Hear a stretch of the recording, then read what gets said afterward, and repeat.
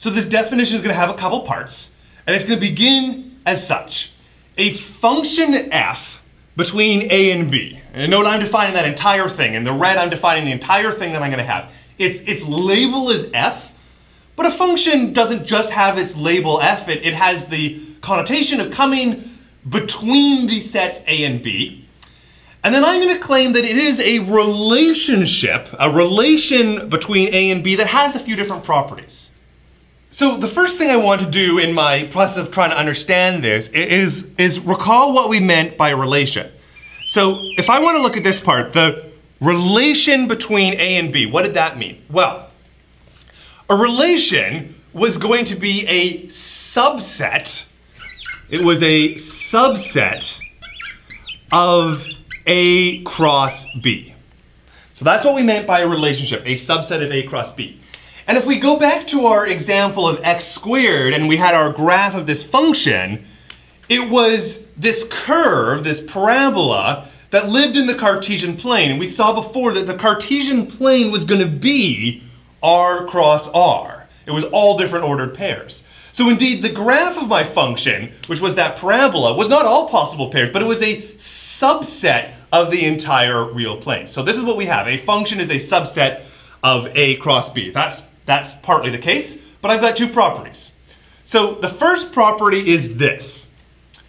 For every element x inside of the first set, inside of a, so that is, for every input value x, there is going to be an output value. There's going to be an element y, which lives in the output, the b's, such that x comma y, that ordered pair, is going to be an f. So what does this mean? For every input, there is some output that my function is going to be giving. That's what I'm trying to say. I'm trying to say here that for every input value that I might have, so for every input x, there is some output. There is some output y.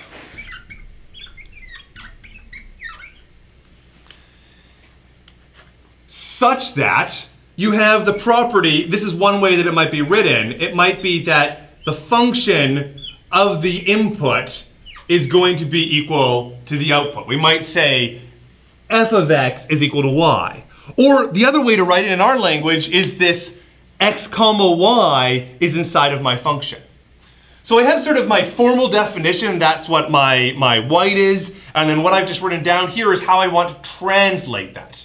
So for every element, for every input, if you will, there is going to be this output that is a member of this subset, that does have that pair, that the xy is in your function, is in your Cartesian product A cross B.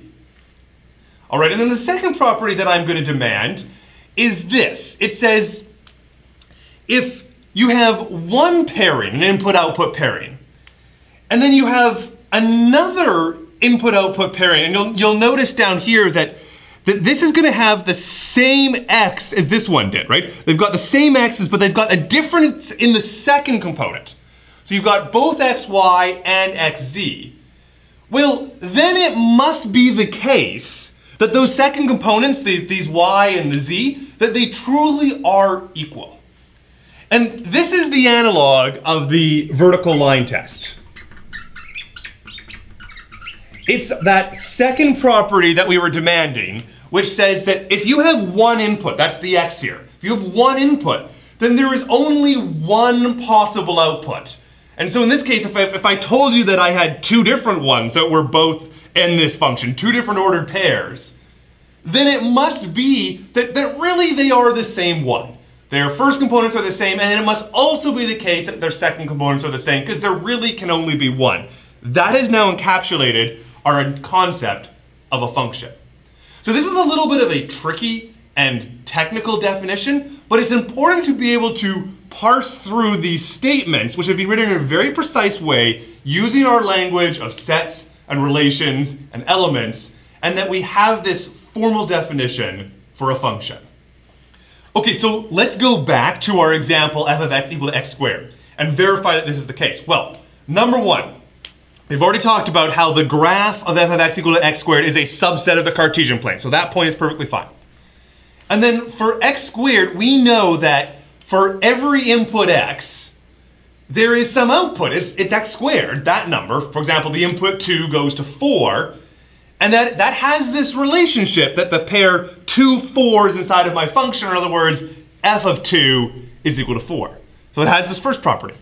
And then indeed, we've already seen that the graph of x squared, it satisfies the vertical line test, so it has that property. If you have one input, there is only one output. So indeed, f of x equal to x squared is a function as we were expecting, and in fact, we came up with these properties so that it would be a function.